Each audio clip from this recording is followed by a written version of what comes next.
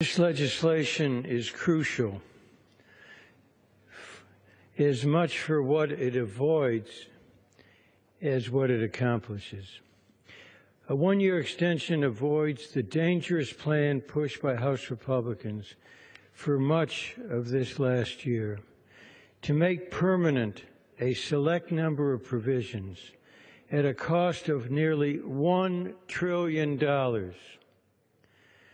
That plan was not only fiscally irresponsible, it also left many provisions behind that are vital to working families and small businesses, including the exclusion for mortgage debt forgiveness and the new market tax credits, and continuations of the expansions to the earned income tax credit and the refundable portion of the child tax credit.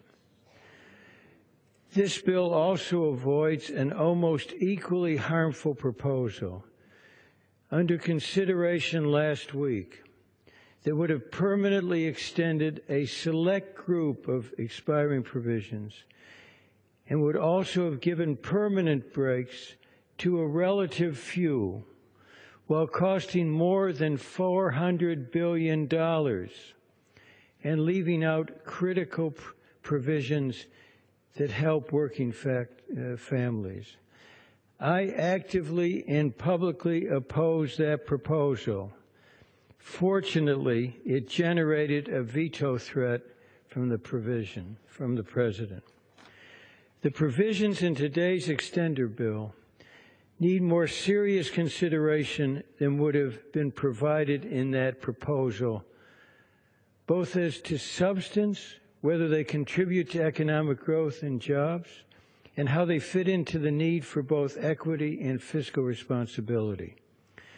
Some of the extended provisions have contributed to economic growth, such as the provisions for R&D, promoting development of renewable energy, encouraging development of small business, and increasing educational opportunity. Others should not be part of any permanent action, such as bonus depreciation, which was always contemplated as a temporary measure to stimulate economic growth and activity. Some of the provisions in tax extenders should end, and others need to be addressed as we make better sense of the international tax structure, including closing tax loopholes. While I did not agree with many of the provisions of the tax reform proposal of the chairman, he did attempt to address issues in a more comprehensive way, unlike what was passed through the House up to $1 trillion and was attempted last week. It was a serious mistake, as I said, for the Republicans to have taken pieces of it, trying to make them permanent without paying a dime to offset the more than $800 billion cost of doing so. So the bill today, therefore, only maintains the status quo for this year.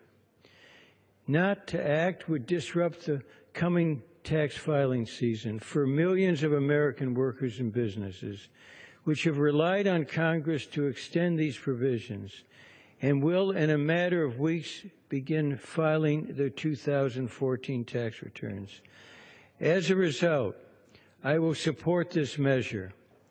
As we act in the future, including on tax reform, I believe the lesson that should be learned from the past is that it's critical to try to work on a bipartisan basis, recognizing the importance of maintaining support for the values that must underpin legislative action.